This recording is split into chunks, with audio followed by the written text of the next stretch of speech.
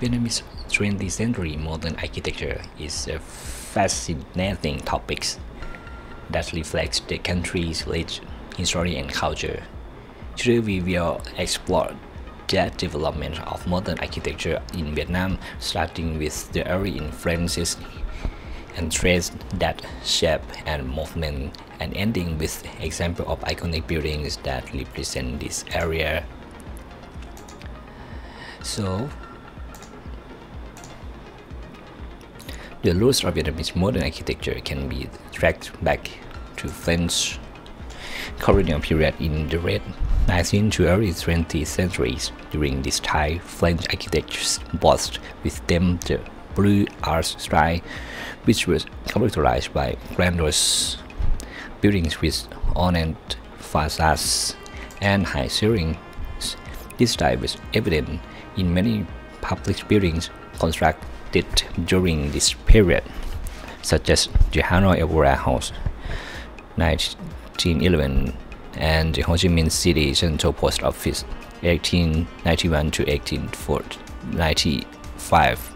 However, in the years following Vietnam's independence from French rule in 1954, there was a shift away from the Blue Art style towards a more functionalist and minimalist approach.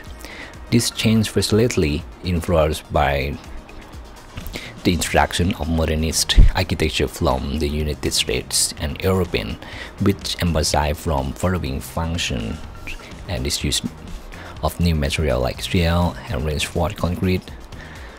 One of the most significant architects this early modernist movement was Nguyen Son, who studied in France before returning to Vietnam to work on numerous public buildings, including the Hanoi Medical University in 1960 and Saigon Tax Trade Center 1993. His designs were characterized by clean lines, simple forms, and use of natural light. Another prominent figure is the early modernist movement was Ngo Viet Tu,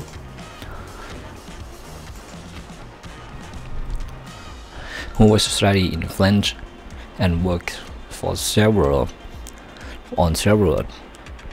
notable projects, including the Tum Tim Tunnel 2000 and the National Conference Center 2014. His designs were known for the both use of color and dynamic sculpture form.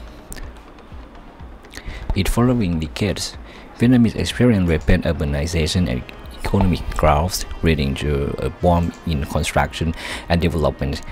This presented an opportunity for architects to experiment with new forms and technologies, result in a diverse range of styles and approaches.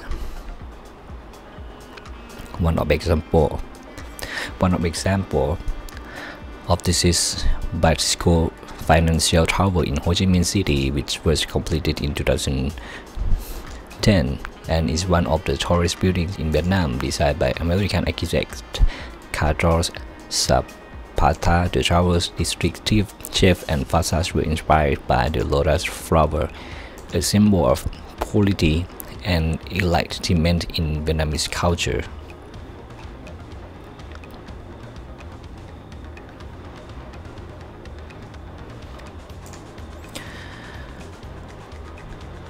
Today, Vietnamese architects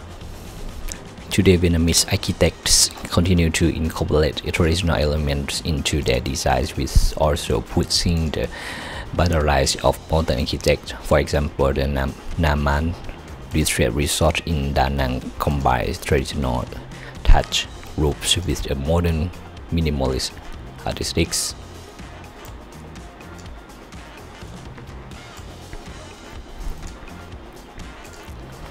Overall, Vietnam's modern architecture during the 20th century is still considered beautiful today due to its ability to blend traditional Vietnamese design elements with modern architectural style.